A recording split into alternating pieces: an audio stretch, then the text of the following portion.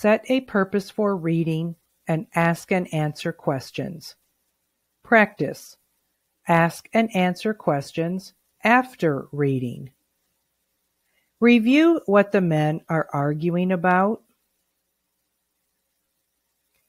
After you read, you can ask questions to make connections to your own experiences and draw inferences from the text.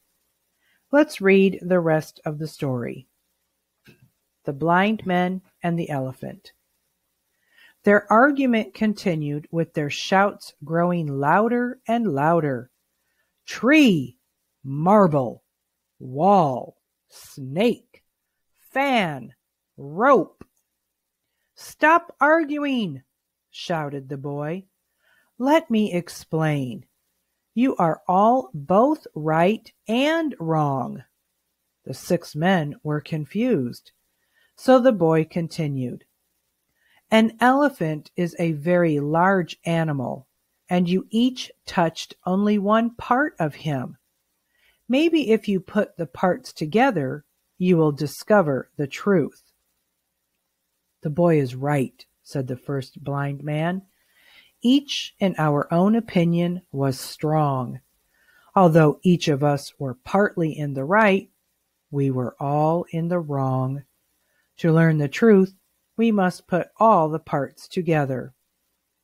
As the boy and his elephant prepared to leave the garden, the 6 blind men thanked the boy for his wisdom. What happened in the story? How was the argument resolved? Why did the boy tell the men they were all right and wrong? Why was the boy wise? What did the characters learn? What if the men in the story were not blind? How would their perceptions about the elephant have changed? Have you ever been in a similar situation? How do you handle a situation when another person doesn't see something the same way you do? A lesson that can be learned from this text is that to understand something fully, it's important to understand other people's perspective.